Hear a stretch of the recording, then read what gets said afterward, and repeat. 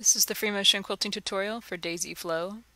This design is stitched by first starting with a gently curving line, and then you're going to stitch a circle at the end of that line.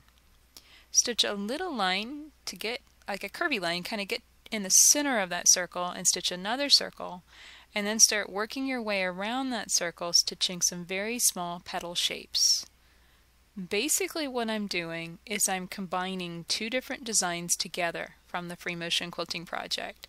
The first design is called Poseidon's Eye, and that is the long line with the circle on the end, and that one will be kind of built up and echoed so it takes up a lot of space on the quilt surface. The second design that this is incorporating is Super Daisy, and that is the daisy design that's in the center of the circle.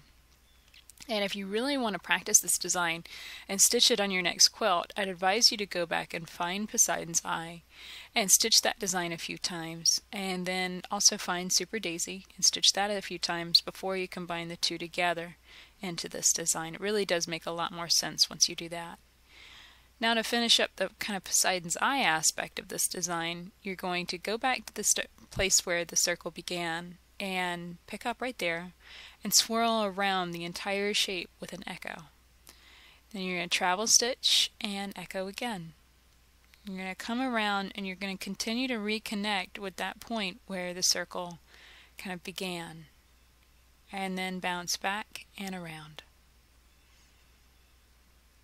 What these lines of echo quilting do is they really build up and attract attention to that Super Daisy. They add kind of this swirling, moving matrix around those places of dense stitching where those daisies can really show off and stand out. It almost looks like they're kind of encapsulated in a bubble, and that really adds to the texture of this design. It almost looks like daisies are floating in water or something like that. It's really neat.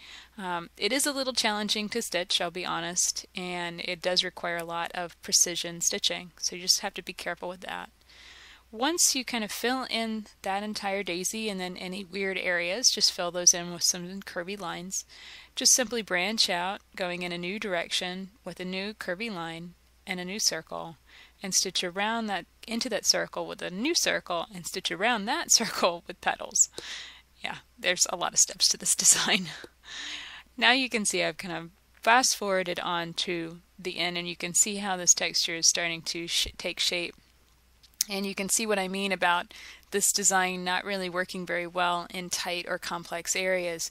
You really want to just kind of fill in these tiny little areas like you see I'm stitching right now with some curvy lines. And so rather than trying to squish another circle and daisy in here, instead I'm just simply stitching some curvy lines, finishing off that area so it looks consistent with the rest of the design.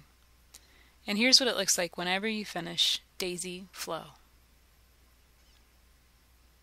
For over 350 videos on free motion quilting, all posted for free, check out the Free Motion Quilting Project at freemotionproject.com.